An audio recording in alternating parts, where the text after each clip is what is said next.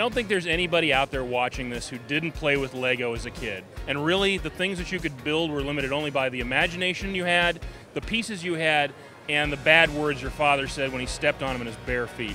But somewhere along the line, building things got complicated and became a chore instead of fun. Things like, say headers, for example.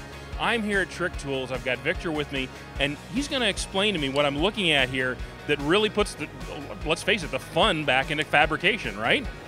That's right, that's right. What we did here is trying to precisely turn the whole thing around building headers and make it fun again. Well, it's never been fun, really. So what we're trying to do is just break that spell and create a system or a method that actually can predictably take you from design all the way to completion without really making any errors. So now you're starting with these snap together pieces. This is step one, correct? Right. What we did is we developed blocks that essentially are, snappable, just like if they were toys. We gave them each one exactly 1 inch in arc length, so you're able to control lengths. And then with that, we're able to create strings of assemblies, tubular assemblies that take the shape of whatever is needed based on your specific application. If you want to dodge, steering rods or brake boosters, or simply find the appropriate length that you need, it's all a matter of just counting blocks and finding the way to snake those things around. So you can mock up the complete exhaust in basically the real space that it's going to live and come up with a design that you can actually build. Our product is real-time, full-scale, immediate feedback. So if you're hitting something with the plastic blocks, don't even try in metal because it won't work either. So all the mistakes, all the errors, we're doing at the level of the plastic, and it takes a second to essentially change the shape, change the route, instead of throwing away metal. So now once you've got that all worked out, then we move on to step two, and this is where you're going to save a lot of headaches and a lot of material. Right. Same thing, you develop the model, you create the cutting guide that will tell us exactly what we need to cut, and we got straight into the cutting and cutting exactly what we need, nothing else, nothing more.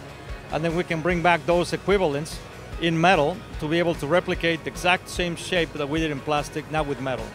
So now when you do this worksheet, this tells you exactly how many U-bends you need, exactly how many welds you're going to be putting together, so you can accurately estimate how much work and how much money you're going to have into this project. Yes, what we created is exactly the brain of the project. It tells you how much material you need, of what type, in terms of bends, and it tells you how many cuts, how many welds. So all that you can put a price tag to and be able to quote the entire job just by looking at the plastic part, and it takes literally minutes. So you've laid out all your cuts, you've made them accurately, you're not wasting material, then finally, the real crowning step here is being able to put this together accurately, because a lot of the time, a project like this hangs up on the final assembly where your tolerances stack and all of a sudden you've got a big problem. Yeah, and for that we developed our welding clamps that change also the game of tacking. In the past we used to tack one section at a time because we only got 2 hands. So with this same system, you're able to shape the entire thing, be able to work all the rotations on each joint until everything matches. When you're comfortable with that, when you have concentric joints that are gapless, then you just tack weld all at once, and it simplifies the project.